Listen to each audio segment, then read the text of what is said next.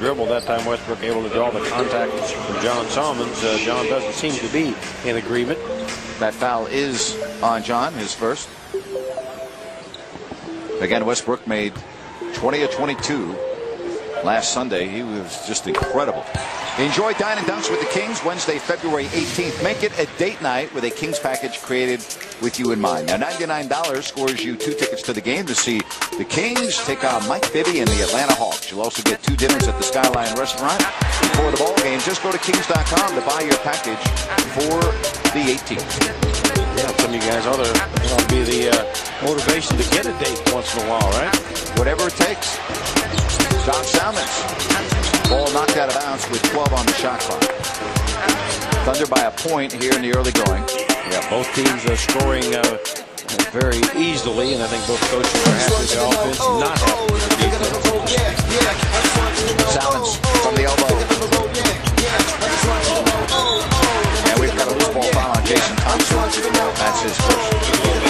Jason Thompson being very aggressive, just going over the top, it appeared. So the foul on Sacramento gives the ball to the Thunder. And again, Thompson picking up his first of the ball game. And it is the second Sacramento team foul.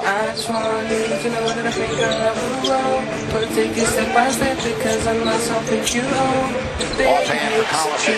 Now Nick Collison playing center, as we see, usually backing that Spencer down, using that left hand, former Kansas Jayhawk star. Played most of his early career as a power forward. Really more effective at center, even though he's a little short for the position. Kings turn it over. Well, there's Weaver running the floor. Oh, and he picked it off. A bad pass by Jason Thompson. Here's Durant. And the Sacramento Kings with 2 turnovers. That's why Weaver doesn't shoot 4. Kings gave him that shot. Durant really encouraged him to shoot it good. Kyle Weaver smiling because he knows that that is not his strong point. And 8-0 run for the Thunder. And we have a timeout called by Kenny Knapp. We're in the first quarter. 6:31 left. And again, the Thunder have the lead.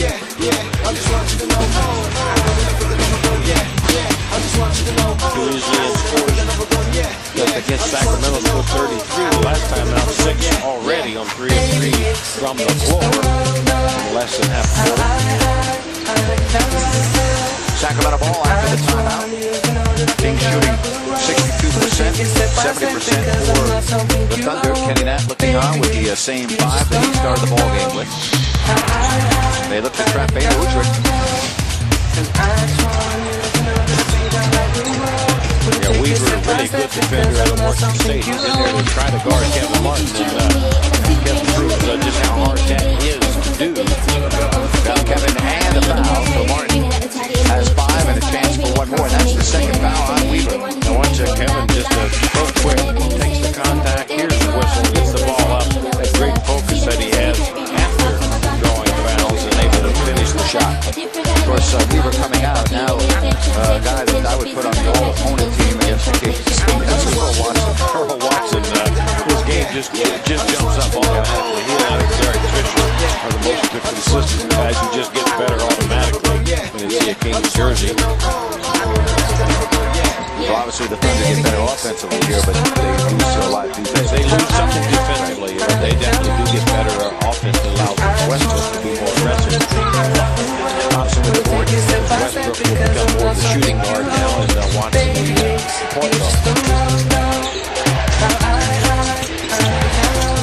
Salmons, beautiful move. John Salmons with a second basket. Yeah, John, that's twice he beat Durant to the basket, and he can do that. I mean, definitely stronger than Durant, even though he's not quite as quick or tall, but he is stronger and more physical. Durant really doesn't just show the love of contact yet.